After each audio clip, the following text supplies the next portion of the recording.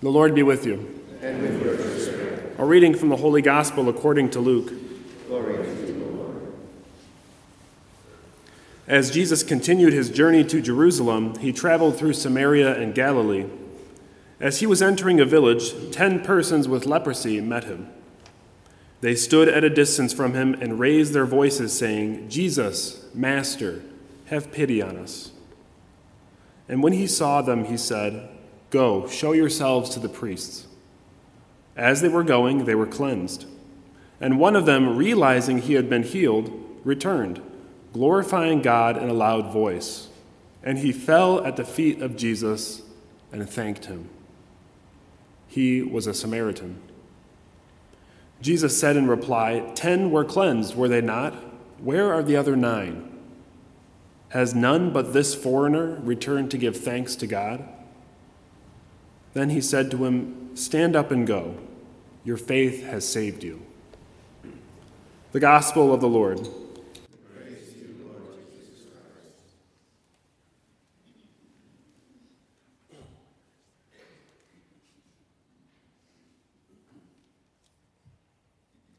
We learned to say thank you as children, as part of a set. Please and thank you. If you're like me, that lesson was learned through some gentle prompting, sometimes not so gentle prompting from my parents. And that prompting usually came in the form of the question, what do you say? I want a cookie. What do you say?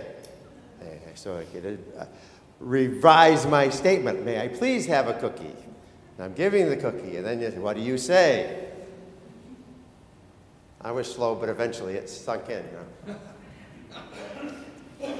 There was a life lesson in there, because that's much more than simply being polite. The first thing we learned in that exchange is that there's something outside of us. Children can easily think that, they're all that everything revolves around them. They are all that matters. Not only children get to feel that way sometimes. Don't look at anybody, no. The second lesson we learn is to acknowledge the gift and the giver. I'm not entitled to everything I want. I haven't earned anything. This is being given to me. There is someone outside of me that I depend on.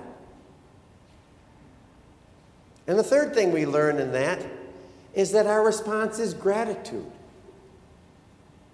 We need to acknowledge these people outside of us that we depend on. And that makes our world bigger.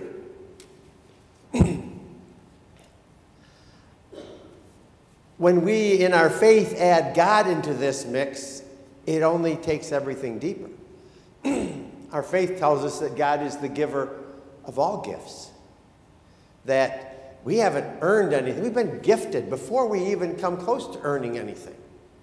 We're given life. We're given abilities. We're placed in our families. This makes everything we do possible.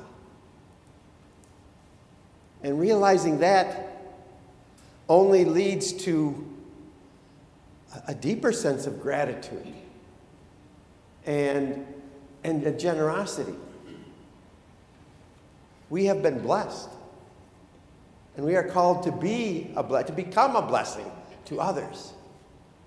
We depend on God and others. We are to be a blessing.